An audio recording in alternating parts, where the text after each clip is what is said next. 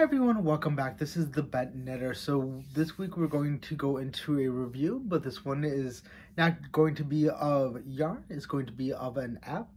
The app that we're going to be taking a look into is called Stitch Counter. I've always wanted to do more of these review of apps, so this is going to be the first of hopefully many.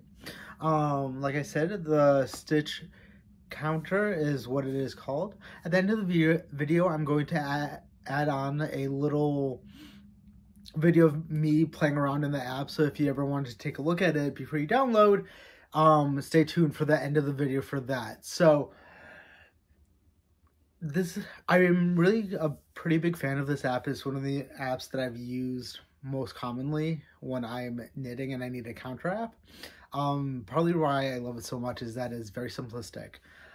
It just is basically you can have multiple counters going at the same time and you can actually link them.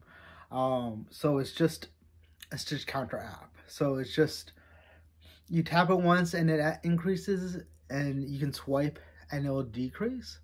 So the pros of it is that it's very simple, easy to use. If you just want something to count your rows or count your stitches, this is a great app to start. It is free to download. There are ads running at the top of the screen, so it's free, but there's ads along with it. But like I said, a big pro that it is so simplistic. If you just need something to count, I would recommend it.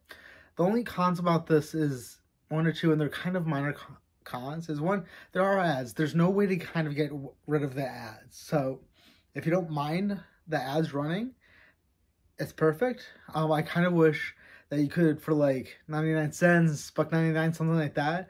I wouldn't mind paying them to get the ads removed if you're going to use it a lot.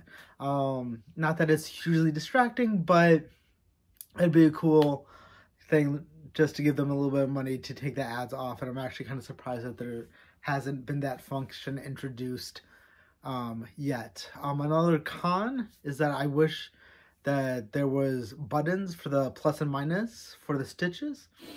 Just because sometimes when I accidentally add too many, it can be a little bit hard to decrease just when you're swiping it. There's a little trouble of where to press it to actually decrease. You do have to, it's more of a swiping motion instead of just like a tap to decrease on like the left part of the screen instead of a right. So that's kind of my only complaints. They're not major complaints. Like I said, I do use this quite a bit, and when I am making my, like if I'm needing to count anything, this is kind of my go-to app, because also it's on my phone, it's everywhere I am, so it's nice and convenient. So go check it out. Like I said, in addition to the video at the end, I'm going to have a little additional video of me playing around the app so you can kind of see how it works. If you have any other apps you want me to review or take a look at, or you might find that I'm interested in, let me know down in the comments below, and let me know what you think of these reviews. And I will see you next week. Bye!